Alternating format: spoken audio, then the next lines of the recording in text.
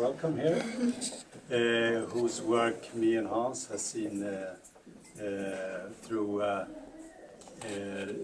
mostly through Richard Rinaldi, who was exhibited here early last year. And he showed us Elinor's work, and we got intrigued of the way that you portray your family and the way the upbringing of yourself and how you bring up your children and the way you your family album. We are also happy to welcome Natalia Brzezinski, who is a freelance journalist and wife of U.S. Ambassador Mark Brzezinski, to inaugurate the exhibition. Thank you. I'm a little nervous, but I've been very excited to come here tonight and meet Elinor, because I was so personally moved by her photographs when I first saw them several months ago. Tonight's exhibit underscores the raw and rather mystifying process of having children, and reflects what Elinor described in an interview as the conflicting emotional states of motherhood, the relief and joy set against the exhaustion and the frustration. In the same interview, she candidly asserts that she was not at all prepared for motherhood. And I stand here before you, and I candidly assert that I was not at all prepared for motherhood either. Having my daughter 2 years ago was one of the most empowering and also difficult periods of my life.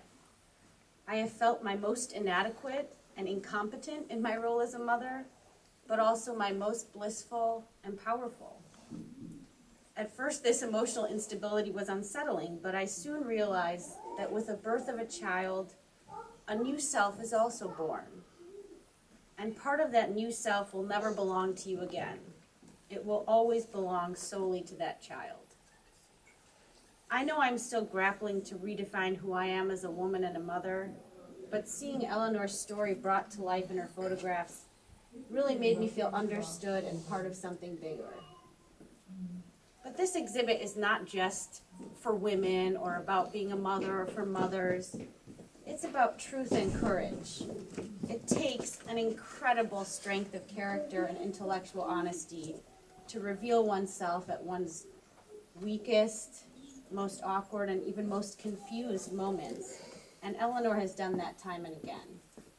She exposes aspects that remain mostly behind closed doors in a frank and provocative manner, and brings back a sense of centrality and intimacy to family.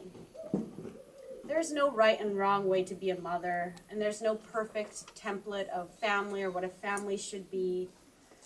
But in a society that sometimes overemphasizes perfection and convention, Elinor gives us a much-needed dose of empathy and reality.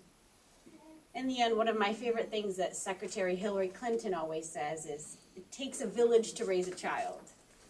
And I really believe we're all in this together. Elinor, thank you for making this mother feel a little bit more confident and a great deal more hopeful.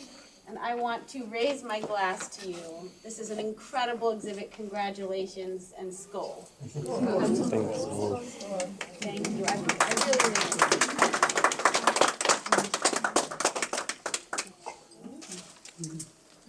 Okay, we also have an interview with Elinor in a little room here, just to the left, and of course you have Elinor herself. But maybe Elinor would like to say something about the exhibition or the works.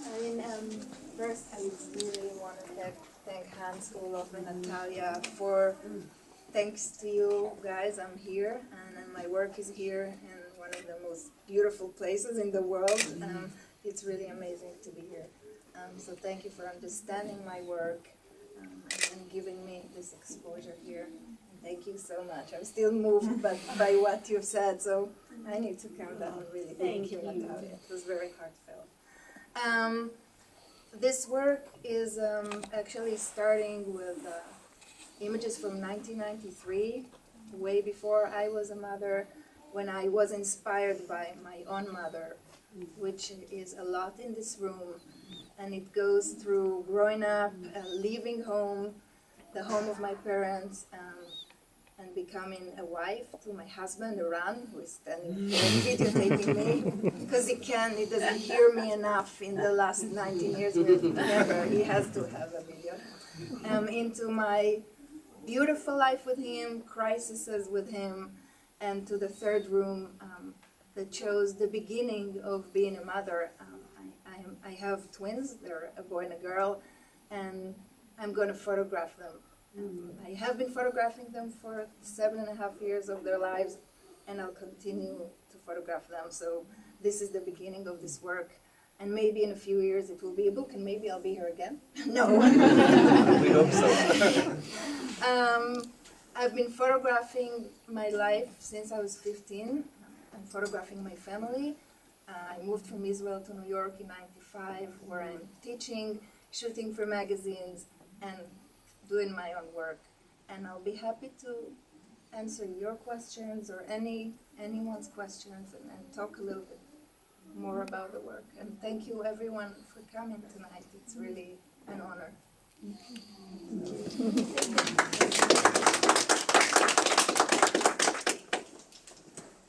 Okay.